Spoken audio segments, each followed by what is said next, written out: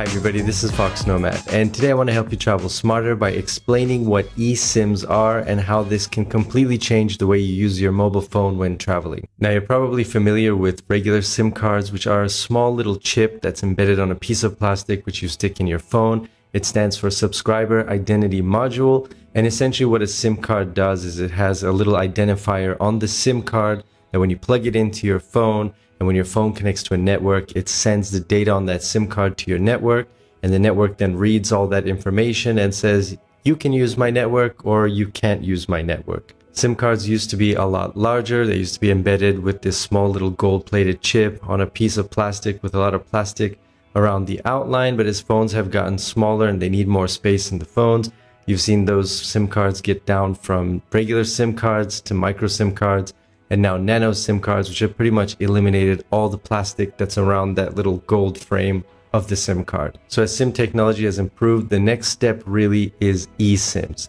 An eSIM is an electronic SIM card, which instead of being embedded on a little chip that you plug into your phone, that chip is now embedded inside of most new phones. So if you've got an iPhone XS or newer, or if you've got a Pixel 2 and newer, and probably the new Samsung phones coming out are all going to be eSIM enabled. And what that allows you to do when you go to a new country, instead of having to run around and try to find a SIM card that you can use locally, you can go ahead and set up that external SIM card right from an app on your phone. So with a regular SIM card, when you travel overseas, if your phone doesn't have an international plan on it, then you probably can't use your phone to make calls or get on the internet in a new country. And what that process has meant in the past is you've got to go and find a SIM card which you can use locally. That means taking out the SIM card that you already have, trying not to lose your original SIM card, putting in the new SIM card, taking the time to register the phone, spending time at an airport or at a mobile phone shop when you get to your destination. And if you're traveling to a couple of countries over a short period of time, that can be a huge hassle. What an eSIM does is it allows you to buy a SIM card prior to your travels online, and all you have to do is scan a QR code on your phone, and now you've got this dual SIM embedded on your phone. There are a couple of major advantages to this. One, you don't have to take out the physical SIM card in your phone that you have already. You can set this up before you go to a new country. You don't have to do any kind of complicated registration. You don't have to physically go to a shop. You can do it all online. This video is sponsored by Airlo, which is an eSIM company which you can use to add an eSIM to your phone if you've got one of the newer phones. The way it works is it's got a list of about 100 countries. You pick the country that you're going to go to while you have a wireless connection, so you do need an internet connection to set this up. So using your laptop or using their mobile app, you're going to search through the country that you want. For example, I was just in Pakistan, so I just looked up Pakistan, and you've got a couple of different plans that you can use. So you've got data plans of 1 gigabyte, 3 gigabytes, and 5 gigabytes. It varies based on the country you're going to and based on the options there. So you just add that to your phone, and now you've got mobile internet in the country that you're going to go to. And all you have to do is really set that up in the settings of your phone. You don't actually have to add another SIM card to your phone. And you can even deactivate your existing SIM card. So you can just go in the settings and say, that's going to be my secondary SIM card. My primary SIM card when I'm in Pakistan is going to be the Pakistani SIM card. And then when you leave Pakistan, you go back home, you can turn off that secondary SIM card and then just add your regular SIM card back.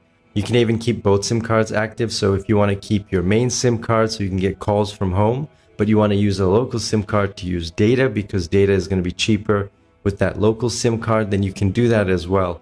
There aren't really any limits to how many eSIMs that you can load on a phone. It's fairly straightforward to set up. The most difficulty that I have is using the iPhone iOS settings. So the iOS settings aren't too intuitive.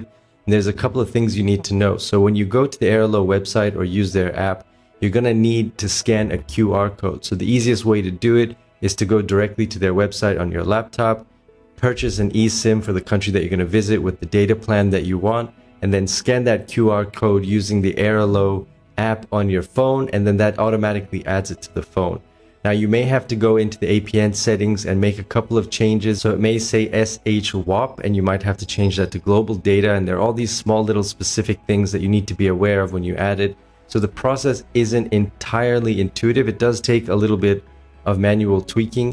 And another thing to note as well is if you delete an eSIM, you can't ever get it back. So the first time that I used an eSIM, I made that mistake. I couldn't get it quite working. So I thought maybe if I deleted the eSIM and then tried to reload it, it would maybe sort of reset the settings and get it working. And unfortunately, I lost my first eSIM doing that. So that's something that you need to know. You need two screens. A way around this is what I've done is I've actually just taken a picture of that QR code. So I've taken a picture of that on my phone and I used the mirror to kind of scan the QR code to add the eSIM. But really the easiest way is to just scan that QR code on your laptop from your phone, and that will automatically add the eSIM. If your data is not working, you just need to probably go into the settings, and Airalo is really good about giving you specific instructions for each type of eSIM in every country. Now, speaking of countries, there are a couple of drawbacks to using an eSIM. One is it's not available in all the countries in the world. So when I was recently in Nepal, there are no providers there that are allowing eSIMs on their network just yet.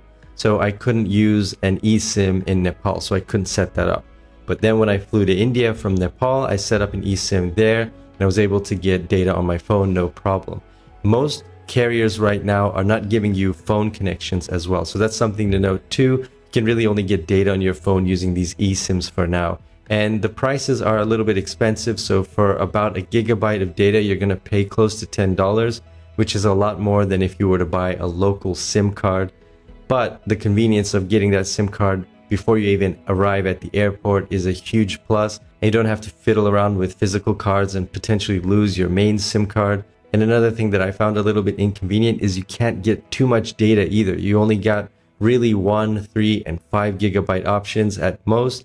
And that's really probably due to what the networks restrict on eSIMs. But it would be nice to be able to get a 10 gigabyte card to be able to use for heavy users like myself. So to be able to get all that data at once without having to top off as I go along and have to worry when I'm down to 100 megabytes or whatever.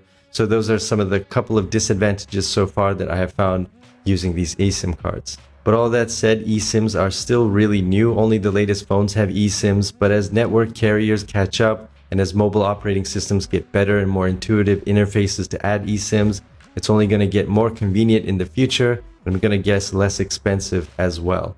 It's going to make things a lot easier for when you're traveling, but if you have one of these phones, so if you've got an iPhone 11 Pro or one of the latest iPads or a Pixel 4, you can use eSIMs now. So instead of having to go to the airport to get a new SIM card, you can just download an app like Airalo and add all the SIM cards, manage the SIM cards you want there.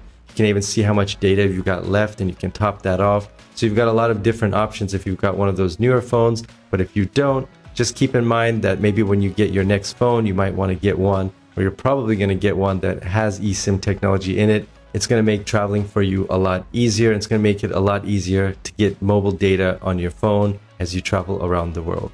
Thanks very much for watching this video. Let me know if you have any questions about eSIMs or Airalo down in the comments below. And while you're down there, hit the like and subscribe buttons. I'll have new videos for you every week. Thanks very much for watching, and I'll see you in the next video.